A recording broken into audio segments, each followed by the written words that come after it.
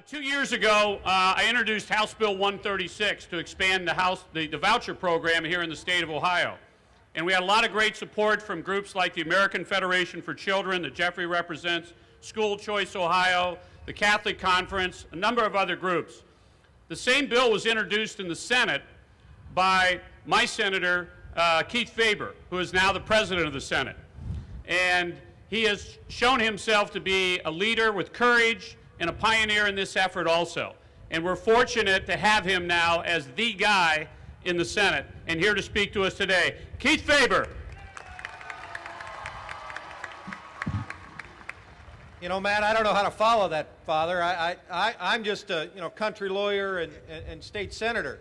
It is truly an honor to be here, but I just want to ask you guys a question. How many of you kids like to listen to your mom and dad? You can do better than that. How many of you like to listen to your mom and dad? All of you, right? You know, this debate to me is all about government also listening to your mom and dad. You see, this discussion is about who knows what's best for kids and families. Is it parents or is it government bureaucrats? Who do you think? Parents? From our position in state government, some people think that you go to great buildings like we're standing in front of, and that gives you the power. But see, I know all of you have been educated better than that. I know all of you who understand government in America understand that the power comes from where? The people, right? But I know you know the answer to this next question. Where do the people get their power? Where do the people get their power? That's right. And for government to think that they can trump the power of the people and the power of God in education decisions is just wrong. And from our perspective in state government, we need to make sure that we're empowering people, particularly parents, to make those decisions about what's best for their kids.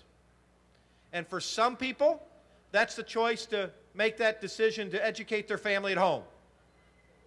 For some, it's a choice to go to the public schools. For some, it's a choice to go to charter public schools. For some, it's a choice to go to parochial schools. However, government has always said, we'll allow you those choices sometimes. But we're only going to allow you to use your money to pay for our choice. And that's the discussion that we're here about school choice today. You see, this isn't about government money, it's about the people's money.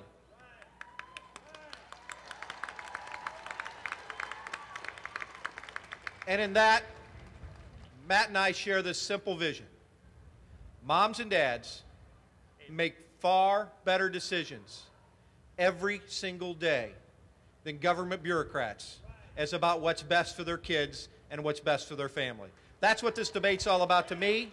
Thanks for coming out and sharing our vision, and thanks for keeping this cause front and center. Thanks a lot.